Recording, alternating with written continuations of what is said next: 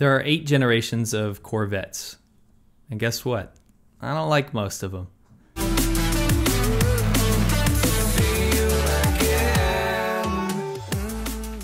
In the early generations, the C1 and the C2 Corvette, it was America's sports car, and it was always an affordable way to be able to hang with the big boys that cost up to 5 times as much. Ferrari, Lamborghini, Mercedes, BMW. Although the Corvette lacked the finesse and brand bragging rights associated with these cars, it had the brute power. 435 horsepower to be exact in the 1967. Compare that to the 1967 Lamborghini Miura, which only had 350. Look at the price. The Corvette was $4,000 when new, but the Lamborghini by comparison cost $20,000. But then in 1968, everything changed. Enter the Disco-Vette. It's well regarded that the 3rd generation of the Corvette isn't well loved amongst a lot of Corvette enthusiasts. Yes, it does have a following, but a much smaller one than the C2. It was too big of a departure in the design department for the old men who lusted after the previous generation. The gas crisis and the emissions regulations slowly brought that Corvette's power all the way down from 435 to 165 in 1975, which is just frickin' appalling for lack of better words. Power barely improved through its lifetime, which ended in 1982. The American dream car was now a neutered show-off piece, an absolute dog of a car. Yet, Winston and I are too young to be tainted by the C3's reputation. When we were kids, they were still one of the most badass looking cars out there, and dare I say, even beautiful. Those lines, those hips, that massive hood, it's a stunning design. I remember as a kid driving down the long forest road for miles to get anywhere, and there was a silver one parked in someone's yard. I always told myself, I'm gonna have one of those someday. Turns out Winston had felt the same. Fast forward, and Winston had already bought the generation after the C3, called the C4 Corvette. I never really liked that one as a kid, because I grew up seeing too many of them wasting away in people's front yards in pieces. The angular shape had grown on me now, and I think they look quite good, but damn! The C3 as a kid, I'll never shake that memory of how cool that car looked. So we did what any adult male likes to do. We decided to go car shopping. Yo, Sea-Milk! Not in Vietnam. We're not in Vietnam. You know, there's something very weird going on in the background. What is that?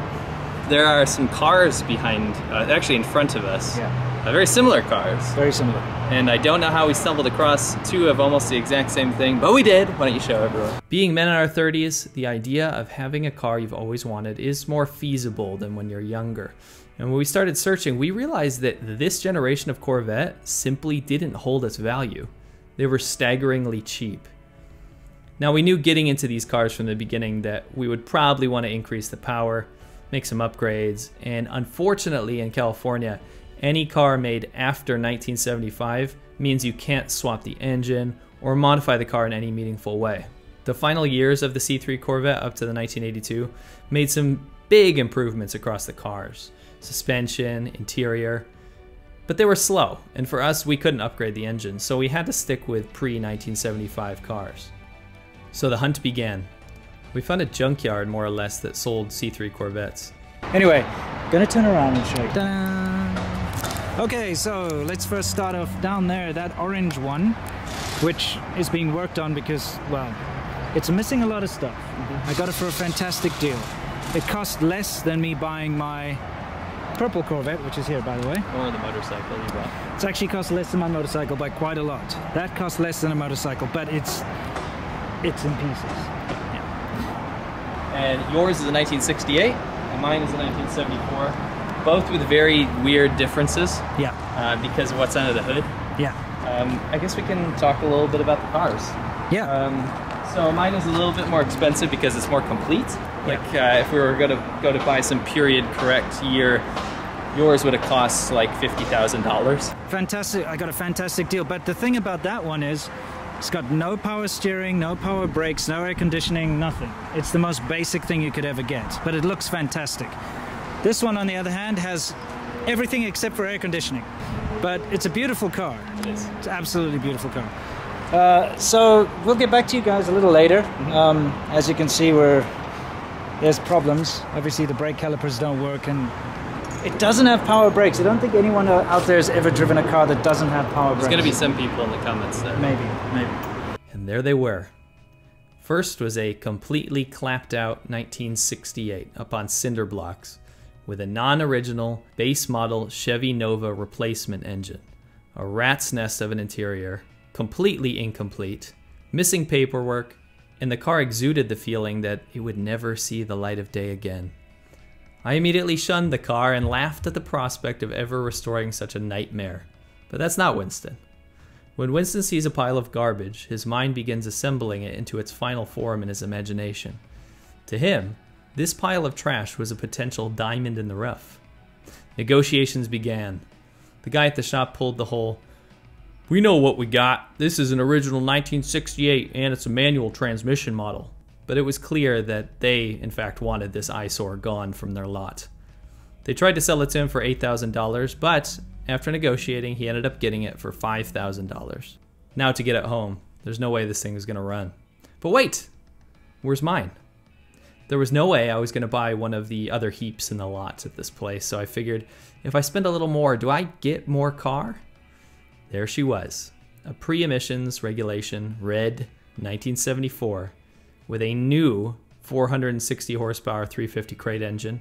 It ran, it was complete, and it was ready to drive. Now I don't love red, but the fact that this one was already fast, ready to roll, and it was a manual almost made me hesitate to ask the price.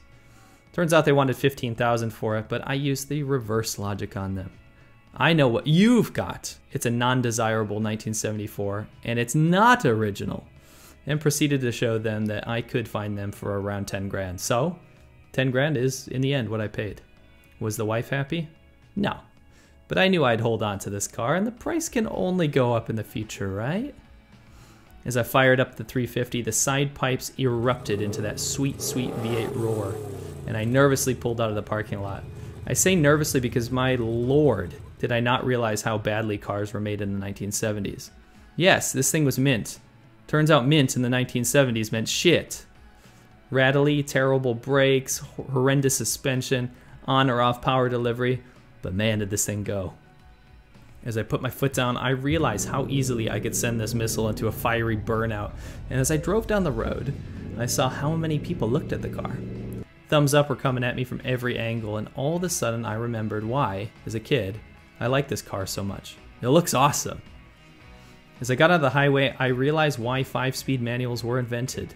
This thing gets from 0 to 60 very fast, 5 seconds from my stopwatch. But when you get to 60, you stay there. For God's sakes, this car is sitting at redline just trying to get to highway speeds. Oh well, it's a pretty little city runabout then. Now, Winston and I have a Friday tradition. After work, we work on our cars. The thing is, there wasn't really anything to work on for mine. I ended up dyeing the interior leather black from its original doe skin color, but that was about it. Meanwhile, Winston was swearing at his heap like it had assaulted his own mother. Everything was in pieces. The engine was seized. The wheels, which were unoriginal, made it look like a clown car. He had to source pretty much every missing piece of the interior, and the costs were starting to make it look like it wasn't worth it at all. You see, there's this idea that if you buy an American car, it's Ford or GM or whatever parts are easy to find, and they're very cheap. And that's true for the most part. Unfortunately, when you buy a Corvette, the Corvette namesake, that bragging right, that ties into the price. So you look at these companies like Eckler's Corvette, or there's all kinds of, third-party sellers out there that sell Corvette parts. They're so much more expensive than, say, a part for Winston's Firebird, for example. So that's why we came up with this idea. Is it worth it to pay half for a disheveled wreck of your dream car and then put it together yourself? Are you going to save money in the long run? Or is it worth it to bite the bullet, pay double, and buy the completed car you've always wanted? There's a lot of factors that go into this. The enjoyment of doing it yourself, but you also have to weigh out the costs and performance in the end. In this series, Worth It?, we'll document Winston's journey on what he had to do to get his car to where he was happy with it, and test them against each other.